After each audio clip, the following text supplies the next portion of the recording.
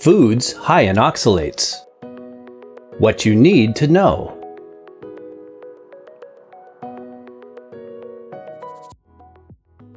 Dietary oxalates are considered anti-nutrients found in many plant-based foods.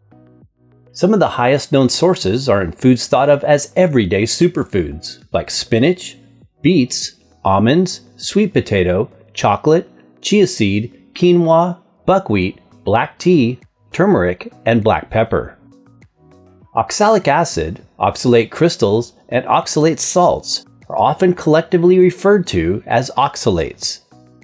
These are substances naturally found in plants during their growth cycle and essentially designed to protect against disease and/or predators.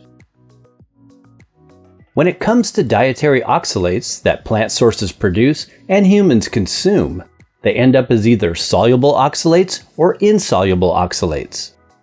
Under normal conditions, they enter the body as free oxalate, oxalic acid, and bind to minerals in the gut, where most become insoluble crystals excreted in feces or exit as soluble oxalates excreted in the urine. Although many individuals can tolerate moderate amounts of dietary oxalates without adversely affecting their health, others do not. We've read the book by Sally K. Norton entitled Toxic Superfoods, which is principally prompting many to practice an oxalate-free protocol. The following content is our own independent review of the oxalate dilemma, who may be most at risk, and some constructive opinions about this fairly new nutritional concept. What's wrong with dietary oxalates? The question is, what is wrong with dietary oxalates under strained digestive functions or when they're eaten in excess? This is when potential issues may occur. Under such circumstances, soluble oxalates in the form of free oxalic acid can enter the bloodstream and circulate around the body instead of being removed as waste material. When oxalates bind to minerals, especially calcium, they can cause nutrient deficiency as well as toxic accumulation, instigating various unwanted side effects over time. This is proposed by some to not only produce associated health risks like kidney stones, but also can be the main culprit behind many digestive, autoimmune, and other inflammatory conditions. Those who may be susceptible.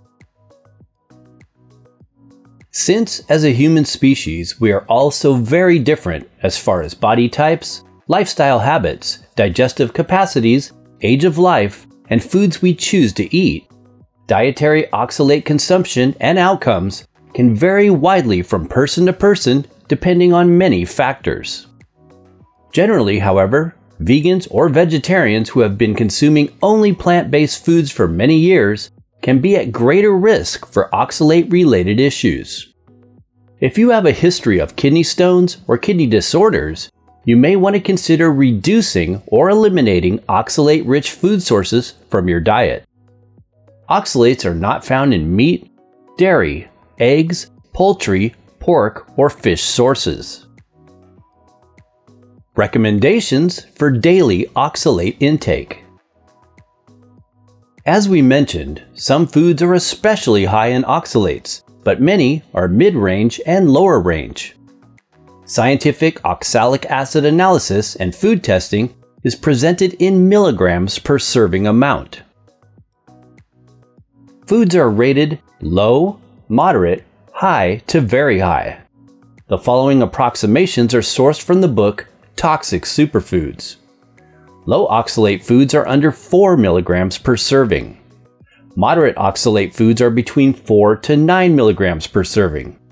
High oxalate foods are over 10 milligrams per serving.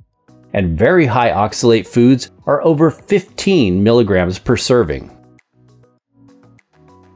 Top foods high in oxalates. The obvious thing to do if you're thinking about reducing oxalate intake would be to avoid some of the top dietary oxalate offenders. Here is the popular list of deemed superfoods that contain very high to extreme amounts of oxalates and their approximate milligrams per serving. The quantity tested in other foods is available from several online sources posted in the description box of this video.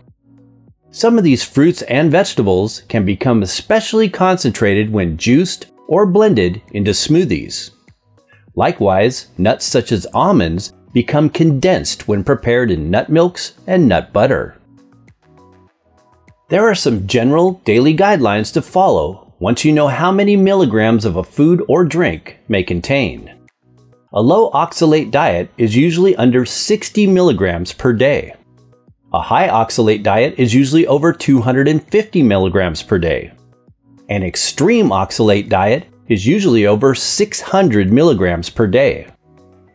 An average diet consuming 25% fruits and vegetables can actually be up there between 130 to 220 milligrams a day, which is more in the higher range. Sally K. Norton says in her book Toxic Superfoods, "In healthy people, a diet under 200 milligrams a day is probably low enough to avoid oxalate problems, 60 milligrams oxalate per meal." Opinions about oxalate food data. There are several databases and charts online for checking foods, although they are not guaranteed to be accurate. There are many factors that can alter the total oxalate content of any one food. Amount of oxalates, for example, can change depending on soil conditions in which it's grown, as well as things like ripeness of food. Unripe fruits and vegetables will usually contain more oxalates than ripe ones. Measurements are therefore rough estimates, as they may widely vary. This may be part of the reason why there is inconsistent information regarding amounts. Some say certain foods contain a lot of oxalates, whereas others say the opposite. Lastly, the general recommendations for daily oxalate intake can also vary significantly depending on the source. Since concern about dietary oxalates is a fairly new nutritional theory, we would say more well-rounded research is definitely needed in this arena. Precautions: consult your nutritionist or healthcare professional before attempting an oxalate-free diet, especially if pregnant, nursing, taking prescription medications, or if you have a serious medical condition.